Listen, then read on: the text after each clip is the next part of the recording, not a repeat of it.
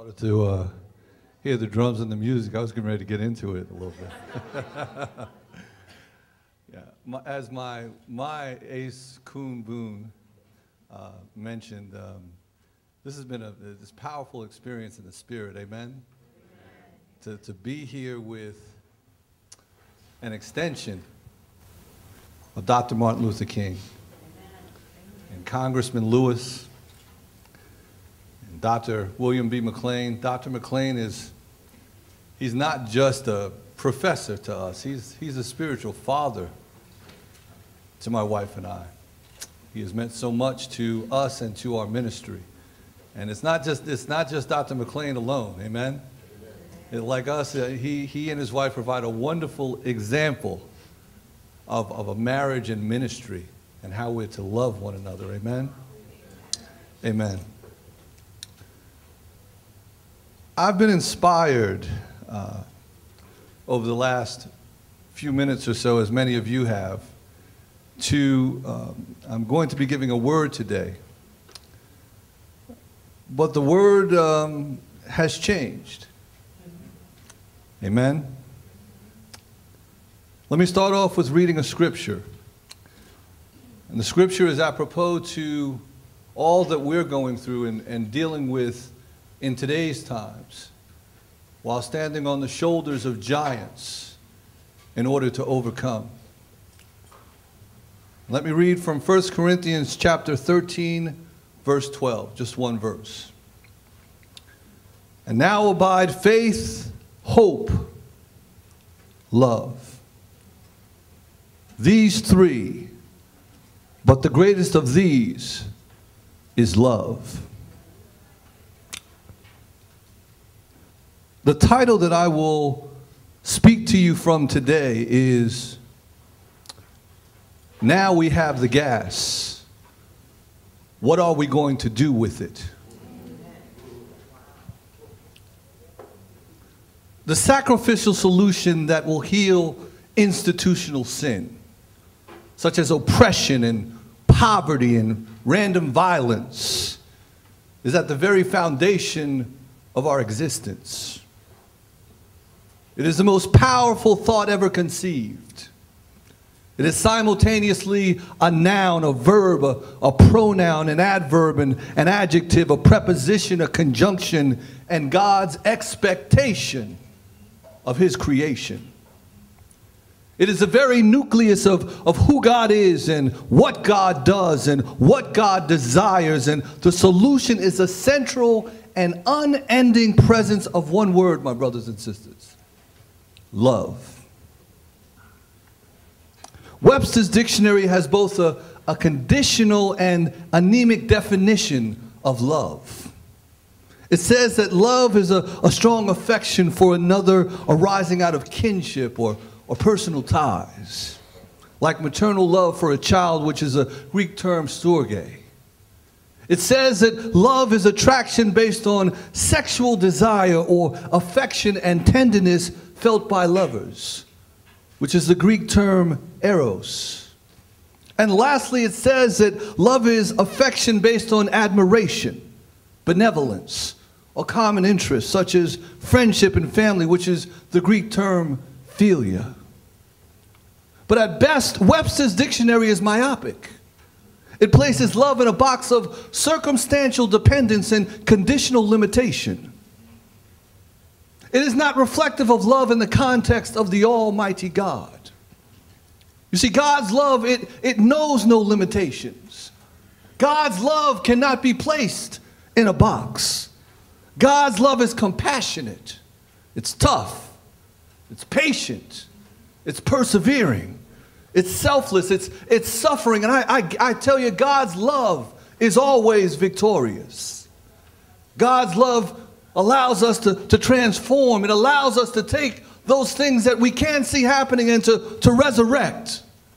God's love restores. God's love will never, ever fail us. You see, like Webster, we the church must be careful not to create an inadequate and convenient and comfortable definition of God's love.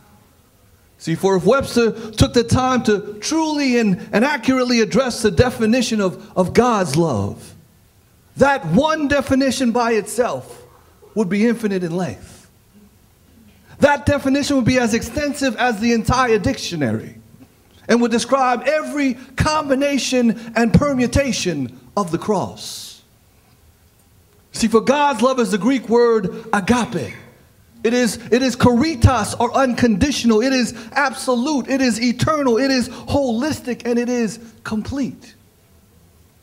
God's love is not a weak. It's not a weak, passive love. It is love in action, always seeking to preserve community, no matter the circumstance. It is an adaptive theology of positive social change. It is a global revolution of corrective morality. It is justification and declaration of peaceful and compassionate war against those oppressive activities that are antithetical to love through peaceful confrontation. God's love stretches out and touches the pathos, the deeper water, those that seem unreachable and untouchable. You see, embedded with God's love is the Greek term thelema, which means that God desires that we, those who are made in the image of God, the imago Dei, reciprocate God's love and share it with one another no matter the circumstance. But how long will it be before we come together through faith and courage to cross the Edmund Pettus Bridge of the 21st century? How long will we sit back and watch innocent children being slaughtered in our suburbs and in our cities? How long will we confront not just the symptoms of violence, but also the causes of the violence? How long will we allow poverty to grip the throat of our existence? How long will we ignore the realities of digital secularization and global urbanization, or the new internet city? When the homeless come and the sick cry out, and the poor reach out, and the corrupt infiltrate, and hate threatens beloved community. You see, my brothers and sisters, we must ask ourselves the question, individually and collectively, are we the Christian servants of social change, or should they look for another? When the remnant comes seeking the collective sacrifice that God expected from each and every one of us before time existed, will our collective cross be vacant? Why is there silence?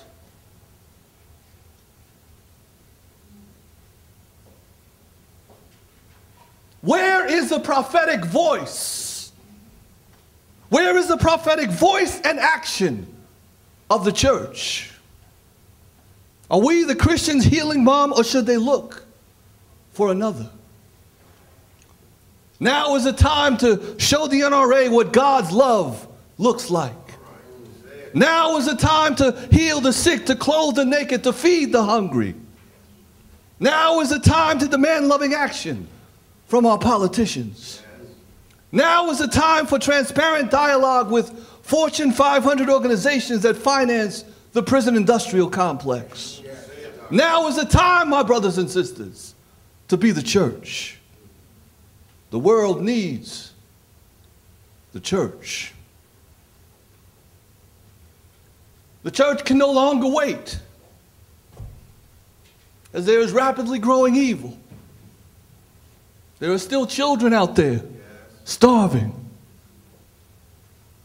There are still homeless right outside of this building, waiting. There is still abusive oppression, waiting to be confronted by God's servants through the power and unction of the Holy Spirit that rests within you. Now is the time for a theology of social change. See, a theology of social change was the four-step nonviolent approach taken during the Montgomery bus boycott with Dr. Martin Luther King. A theology of social change was reflected through the action of the nuns who lived in AIDS hospices in Manhattan in the early 1980s. And I remember these nuns loved and cleaned the blood and pus-filled wounds of those left behind by AIDS. At a time when society was terrified more by the possibility of contamination than by the possibility of sacrificial reconciliation.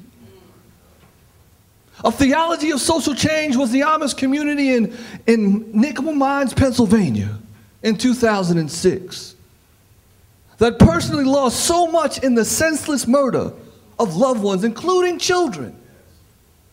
And yet they forgave the gunman and extended sincere, tender compassion to the gunman's family.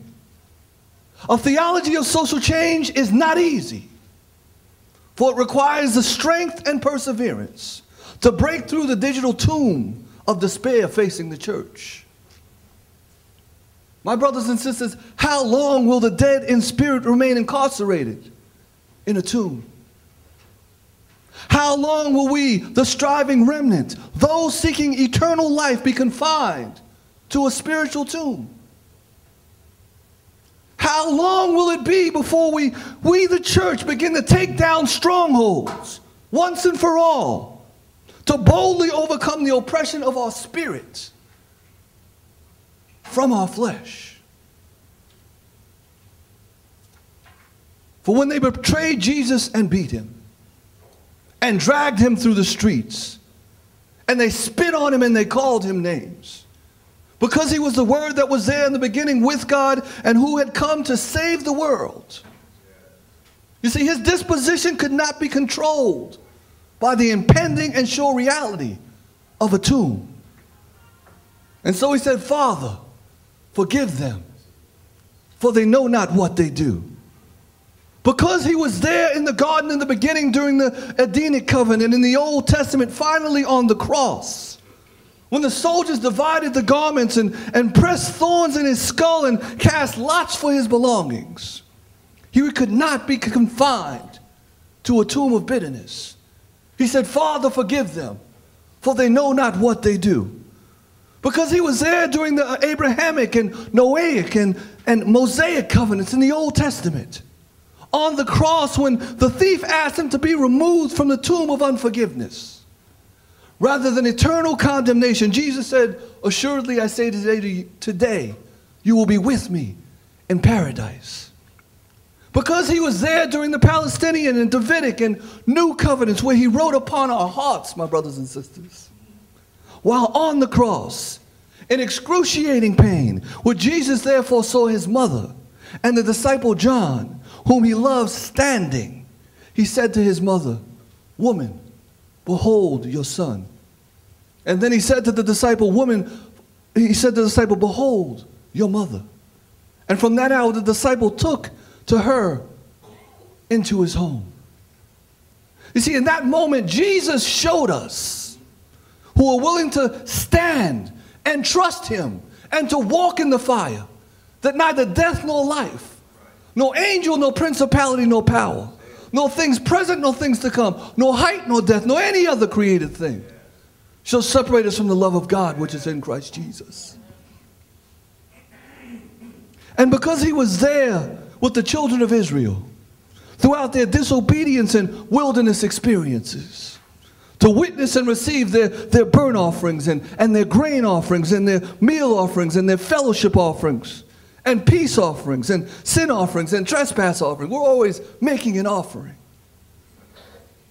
After saving the soul of a paralytic and then healing, not because of their faith, but because they were willing to carry their brother through the roof. After manifesting the Holy Spirit that indwelled within him to feed 5,000 souls. After teaching the disciples to walk on water, if that is what they were required to do. After giving a blind man sight, Jesus cried out with a loud voice and saying, Father, into my hands I commit my spirit. My brothers and sisters, in that very moment, in that last breath, when death looked final, when all of the offerings and sacrifices from the Old Testament combined, Jesus, the incarnate Word of God, made flesh, relinquished the divine power of the Holy Spirit to give the ultimate sacrifice, to absorb every tomb and every sin for all humankind forever. At that awesome, amazing, wonder-working moment, the blueprint and foundation for a theology of social change was established for us all. Martin walked into that gas station when he didn't have to. He stepped into what looked like certain death. He was in a Peter situation. He was in a Paul and Silas situation. It was not Martin that spoke to the man. It was the God through Martin that spoke to the man. Each one of you